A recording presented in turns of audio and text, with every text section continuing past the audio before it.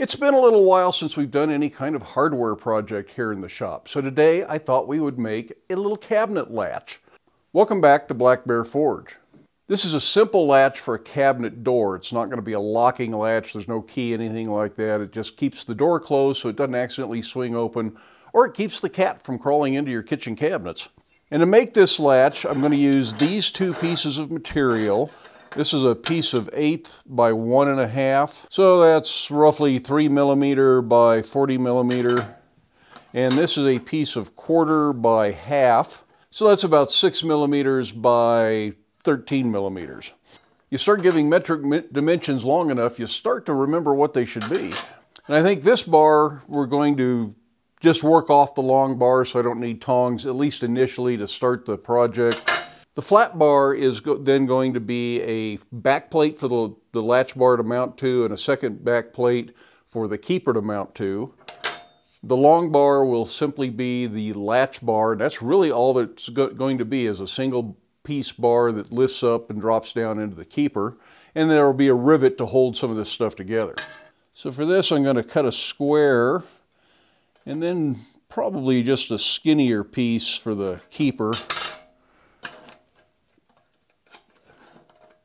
And we'll lightly texture these in the forge and drill holes in it.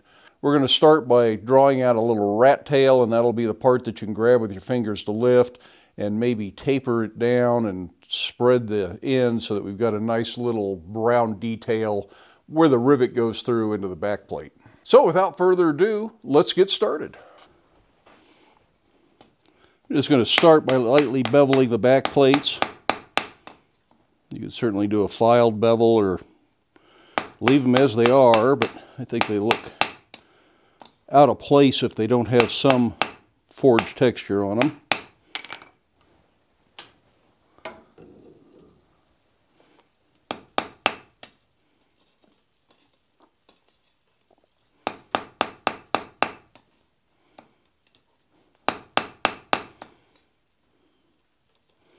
And those may need a little filing or grinding to clean up the edges. A lot of times it pulls a little point out right there at the corner. Easy to fix with a file. I'm going to start by making the pivot point. It's just going to get a little taper in the bar. And that gives me a bit of a shoulder I can start to round up here.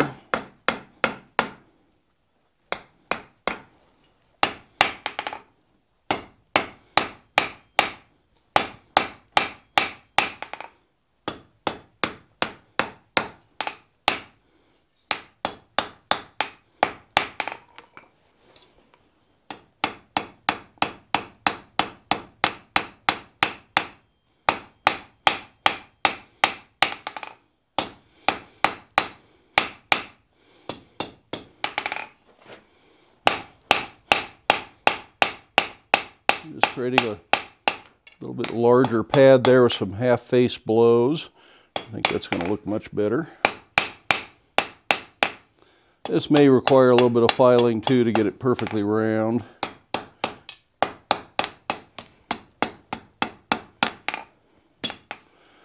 But you can get really close at the anvil. Just need to practice. So that's pretty much all we want there. The next thing I want to do is I want to draw this out into a little rat tail so you got something to grab with your fingers. I'm just going to start this with half-face blows at the far side of the anvil. You may need to think about which way this faces, depending on if it's going to be a left-handed latch or a right-handed latch. I don't have a use in mind right now, so I'm just picking one.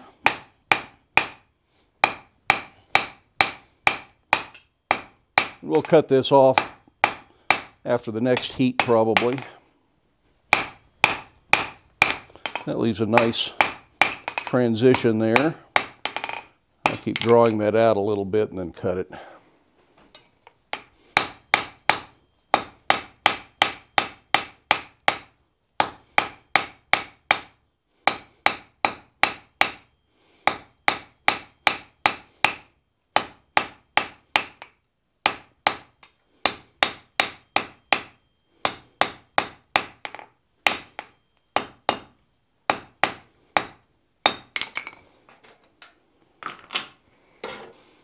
I think there's still enough heat there to cut this off.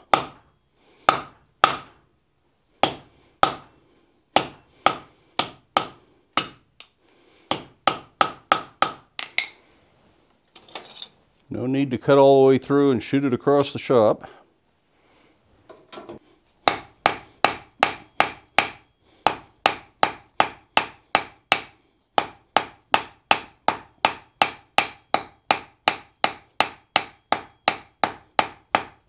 Keep a close eye on the color there. If you hammer quickly, that's actually heating up right now. Don't get carried away doing that though, because you might end up with results you don't like.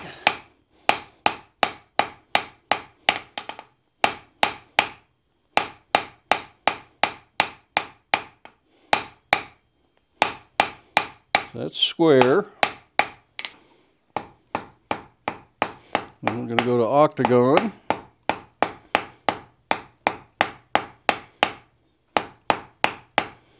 And we can round it up.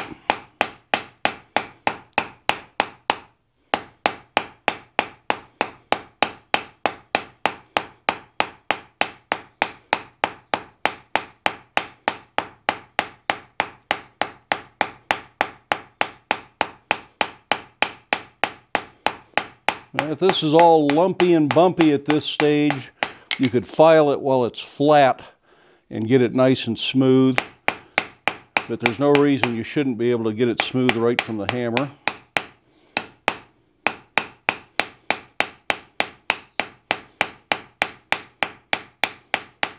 And working real lightly down into a black heat like this really does help smooth it out. You're not drawing it out anymore at this point, just getting rid of the very slight surface imperfections. So our next step is to roll that up, and I'm going to roll it out so there's something to grab. And it's got to roll out towards the side that has our step or our shoulder for that pivot point.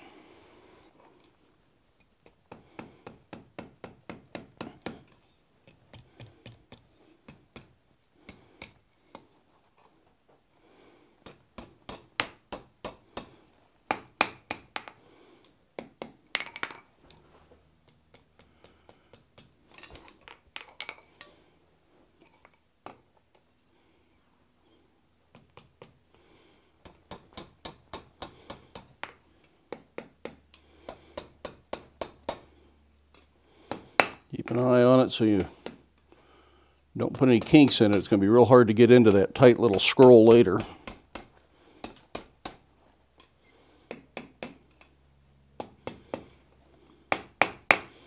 I'm pretty happy with that. If you need to adjust a little bit, you might be able to get some round nose pliers in there.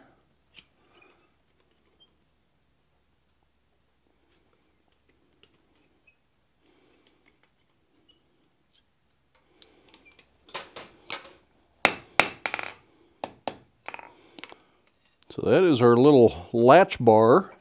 We're going to do a little filing on it cold. Now we need to make a keeper for that. And for the keeper, I'm going to use the same piece of 1/4 by 1/2 inch bar. And I'm going to create a shoulder on this. I'm going to let that thicken up a little bit. So I've got a nice shoulder when I put this in the finished piece. This is where the latch bar will drop down into. And I think I'm just going to file in a tenon on here to set as a rivet just to make sure it goes real smooth. It's an awfully small tenon, and I don't have any tiny little tenoning tools. I suppose we could make some, but probably not in the middle of the video. Then I want to bevel off the front of that before I cut it, just because it's easier now. Again, we'll probably use some files on that.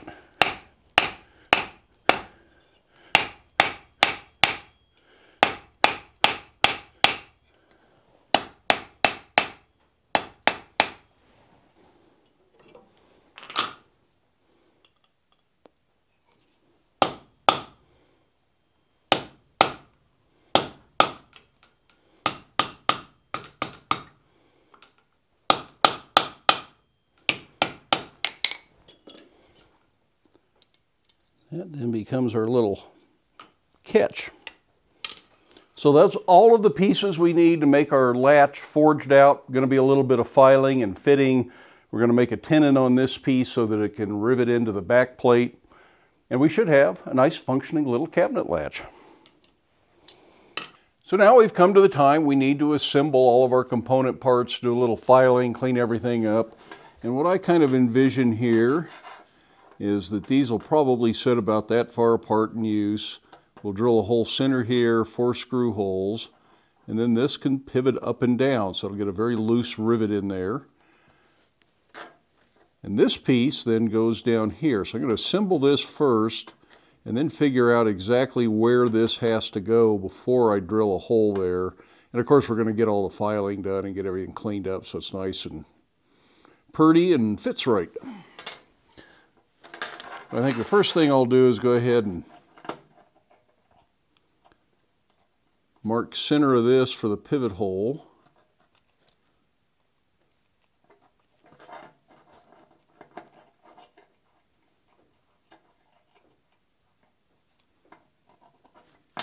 And we'll drill a hole there, and I'll just eyeball the 4 corners, and probably just 2 screw holes here.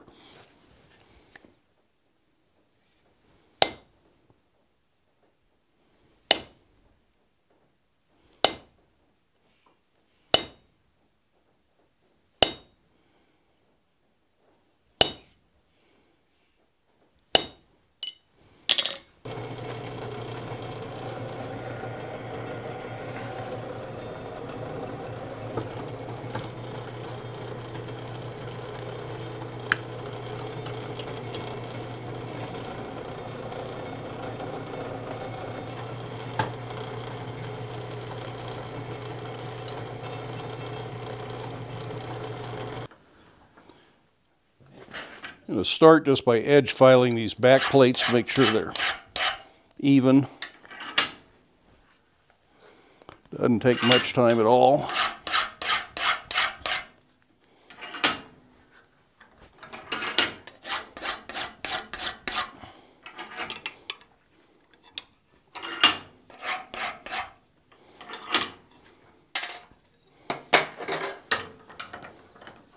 And with a filing vise, we can just put a slight filed bevel in there, just gives a little bit more refined look.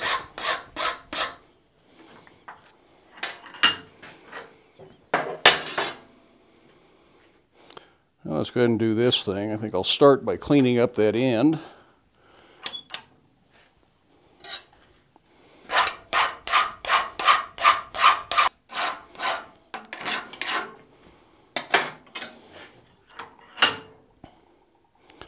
And I want to make that a crisper edge here.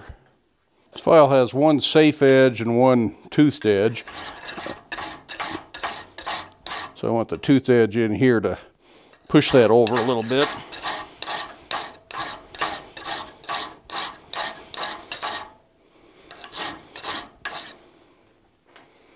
And that provides a nice place for this to catch. To do that, I'm going to put this in there. And I'm going to tip my blade just a little bit so I'm pushing back this way just to get an index mark here. So I want to have plenty of room.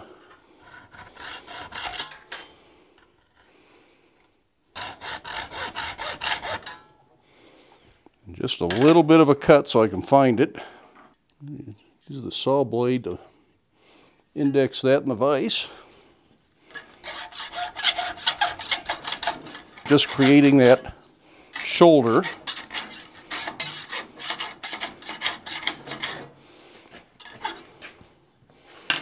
And then with the save edge of the file down against the vise,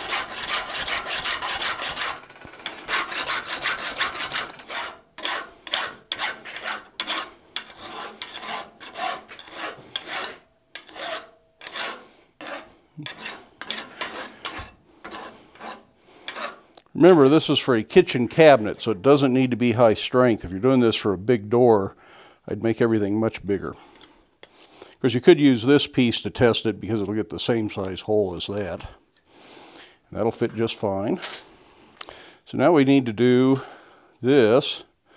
And it doesn't need much.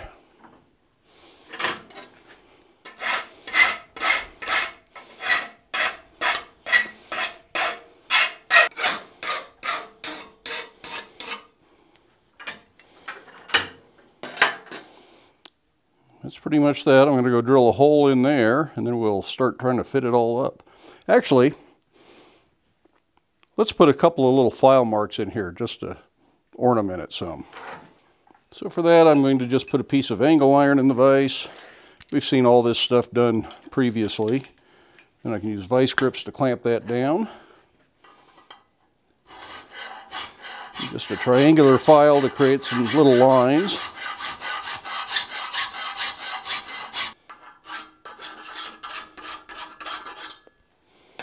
I also notice this is a little off. We should be able to fix that cold.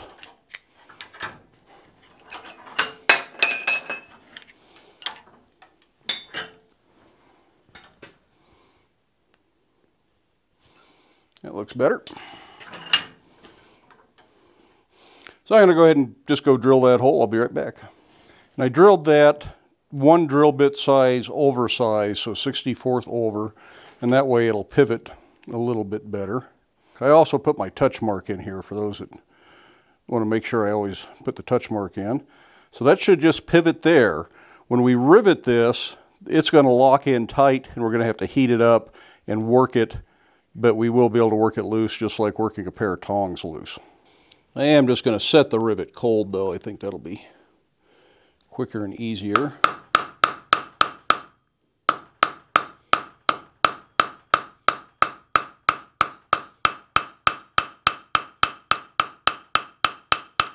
That's flush down there in the back.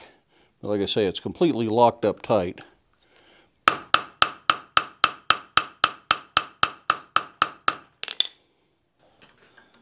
I'm just going to put that in the vise. It's not just super hot. We'll see if it's hot enough to work or not. Seems like it. Just work that back and forth. And I keep working it as it cools. It should kind of self-adjust to this. I'm trying to work it all the way around to make sure it's really free.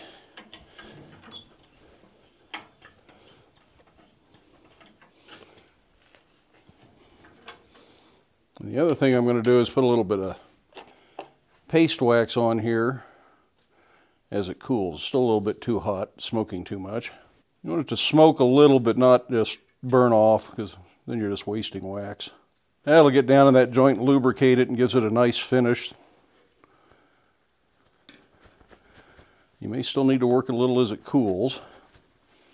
So now we want to turn our attention to this keeper and hope that I've left enough room for it.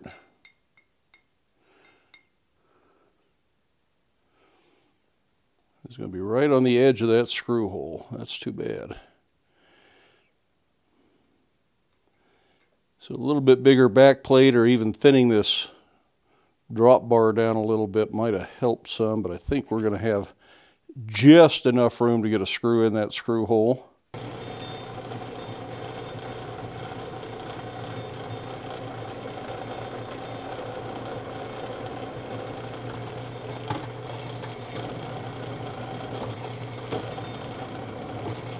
And that just goes in there. A nice snug fit, just barely leaves room to get a screw into that countersink. So we are just right on the money. Now I'll put that in the vise. This is a little tougher because you're not supported as well in the vise and it's going to slip. So just be aware of that. Make sure you keep an eye on everything, keep it going square. As it gets down there, you may need to readjust, or you may need to heat it with a torch, even though it's the same size rivet. See, that's starting to slip a little bit, so I need to really make sure it's down good and tight.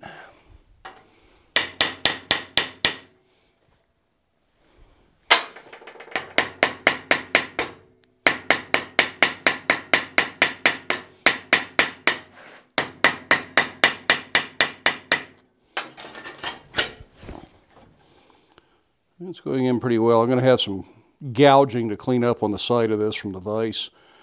Doesn't really hurt anything if you file it out of there. Frequently I'll just plug weld these from the back, and I think that works pretty well.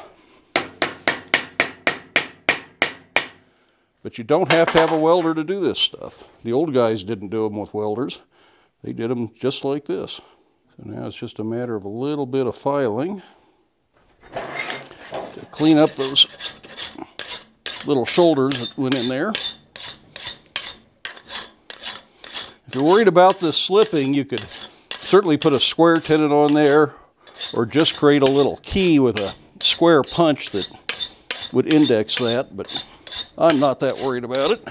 This kind of puts a taper in this piece that I kind of like, so this is actually going to be nice done this way. Make sure there's no sharp edges.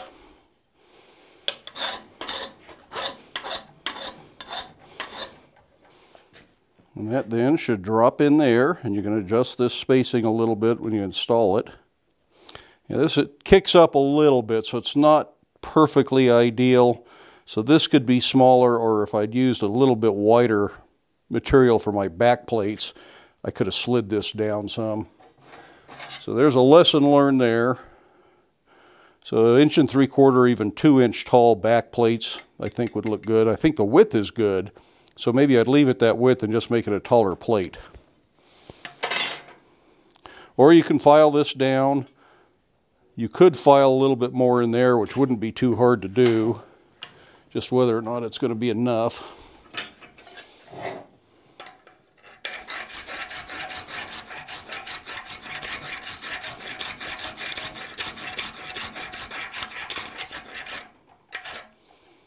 I went ahead and brought this piece up to heat and wire brushed it.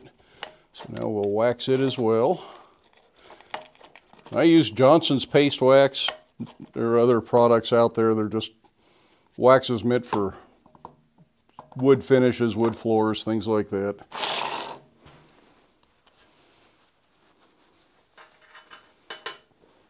So now I need to let that cool just a little bit before I can touch it. But you do get to see that that's the way that will look in use. So there's the finished latch, and you can move this whatever distance you want to get everything centered up on your cabinet doors. Like I say, it would have been nicer if this came down perfectly level across here, and that's something we could make another one, and we could adjust that. I think making a bigger back plate is the best way to do that. You could cut a little notch in here or make this skinnier, but I don't think I would like the way that looks. I think I'd rather have it running up at this slight little up angle than I would to have a notch cut in this. But it's a good learning piece, and I'm sure you get the idea of how this would go together, and just make some adjustments. Like I say, maybe 2-inch tall material here would be the way to go. That would solve all of those problems. Little hardware items like this are really kind of fun to make. You get to do some moving parts. You get to see how all these parts relate to each other and do some assembly work. Lots of different little techniques, from drawing material out. You use some half-face blows. There's some square, octagon, round. There's filing. There's riveting. There's even a little bit of scroll work in that end detail. And the material investment probably isn't 50 cents or dollars worth of materials. It's all out of the scrap pile. I didn't go cut any brand new material for this. So it's really an economical way to go. Oh, I guess the rivet was new because I just buy my rivets pre-made, but that now pivots nicely, and it'll actually stay up. It's tight enough, although over time it will wear out. And I suppose you could make something like this with a little catch pin so it can't flop down, but I think that's just not necessary in this size. If you want to do that, go to something a little bit bigger and start looking at something that maybe has a spring on it that pushes it back down. And the spring then would make sure this locks back down in place when you close the door, and it would ride up on that and drop right in place. Much more elegant latch, a lot fancier, and maybe one of these days we'll look into one with a spring. I've never actually done one like that. I think it'd be a fun project to try. Anyway, I do hope you enjoyed the video. If you did, give it a thumbs up. If you haven't done so already, I would love it if you hit that subscribe button down there. Feel free to stick around, watch a few of the other videos, share the videos with your friends. If you would like to provide financial support for the videos here at Black Bear Forge, there are links in the video description for both PayPal and Patreon. Those are merely donations, the content is free. In the meantime, I hope you have time in your day to get out to your shop, make something, but stay safe, wear your safety glasses, and we will see you for the next one.